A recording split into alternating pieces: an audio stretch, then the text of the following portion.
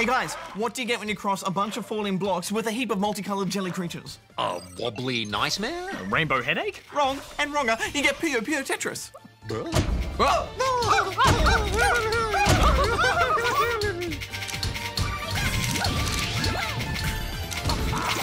Severe damage.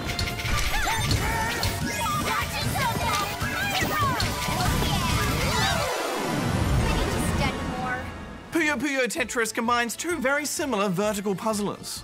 Tetris, the Russian tile-matching classic developed all the way back in 1984, and the Japanese jelly-stacking madness of Puyo Puyo, which first appeared in 1991.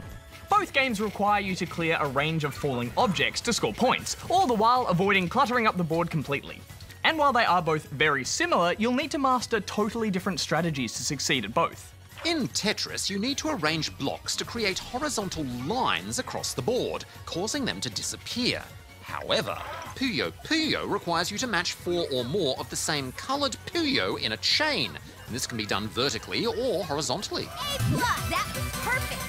Both games are fun on their own, but by combining the two, it creates a ton of interesting new modes, most of which focus on battles. Affirmative. Competition is the name of the game here, as almost every mode pits at least 2 players against each other, regardless of which game they've selected. As you score points by clearing your screen, you'll fill your opponent's board with rubbish, making it tricky for them to play. This case. Devious. Yeah, it can get seriously intense. If you want, you can play each game in their original one-player format from the main menu, but in my opinion, you'll want to dive in and check out some of the more creative and interesting modes. I started out picking the adventure mode, curious to see how they might fit a story into these puzzle games. It's such a peaceful day. This is Captain T of the SS Tetra. Looks like we got warped to another dimension. Please didn't agree to that. So peaceful. Oh my! Yes, I think the less said about this, the better. Yeah, they're weird, loud, and let's be honest, annoying. But I guess it's nice to have something to string the stages together, right? I don't know, Goose, are you forgetting about the floating sidekick characters? Goo-goo. Pee-pee. Oh, yeah, good point. Luckily, all these cutscenes can be skipped, which is good because they go on way too long. Essentially, they're just to break up a mixed bag of game modes, which can all be selected from the solo and multiplayer arcade menus anyway. Affirmative. There are 6 game modes in total.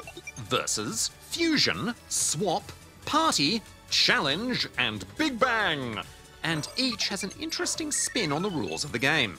What's really interesting is how many of these modes allow you to pick between playing with either Tetrominos or Puyo Jellies. Now guys, I'll admit I was born and raised playing Tetris, so I found it hard to force myself to switch modes, but I did actually really like the chance to play something different. It's great, isn't it? Just as I was getting bored battling endless waves of AI in Tetris, I would switch over to Big Bang with Puyos or Fusion mode, which drops both types on the one board. Utter madness! Just the right kind, Darren, and I love this because having so many different ways to play stops the game from becoming too samey. I got a real kick out of the endurance mode, which pits you up against endless opponents. And that AI puts up a serious fight too. Severe damage. But of course nothing beats battling a human opponent. Oh, no offense, Darren. Oh, I'm used to it now. It's just because you're so good, Darren. You always win. You can head online and compete in the Puzzle League, which mixes up modes with players around the world. But in my opinion, this game is primed for multiplayer couch shenanigans. Hi, Betty. Yeah, it's a serious party game, especially as it's easy to fit 4 players onto one screen. Final thoughts, Bajo? Well, it's hard to fault a timeless classic like Tetris, and everything else was just a bonus for me, plus the multiplayer is a blast. So I'm giving this 4 out of 5 rubber chickens. Yeah, I found this really hard to put down. I'm not sure the adventure mode was totally necessary, and I will always pick Tetris over Puyo Puyo, but by combining them, they kept it feeling fresh and fun, so I'm giving it 4.5 out of 5 rubber chickens. Plus, guys, Tetris music, It's the best.